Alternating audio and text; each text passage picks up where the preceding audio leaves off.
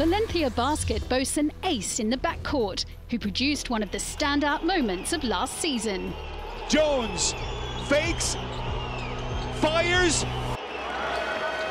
puts it down! Valencia in a stunner!